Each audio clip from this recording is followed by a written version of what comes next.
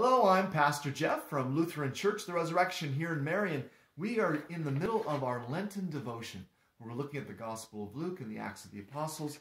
Today, we are in Luke chapter 4. So this is the fifth of our readings. It's for February the 21st, our Sunday reading. Here in this part of Luke, we get, again, the Holy Spirit.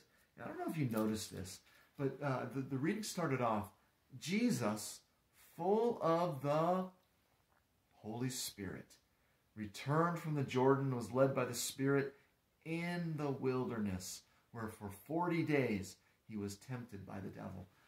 This is really something that Luke is telling us, that full of the Spirit, now the Spirit leads Jesus into the wilderness, into temptation, which goes against even the prayer, right? Lead us not into temptation.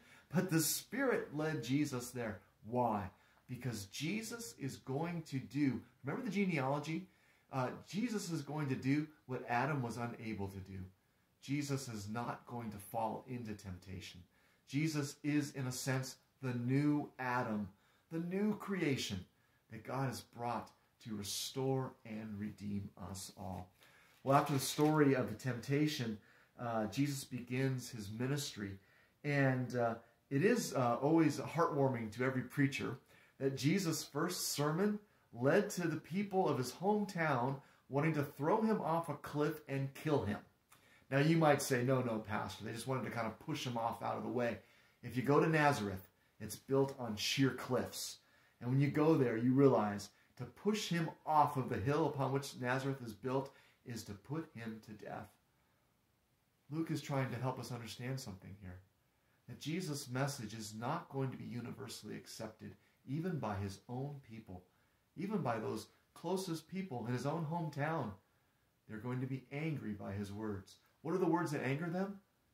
His suggestion that God is concerned not just with them, but with even those foreigners who are outside of God's people. Then, of course, we move into the healing in Simon's house with his mother-in-law, and Jesus preaching in the synagogues. So the story is now begun.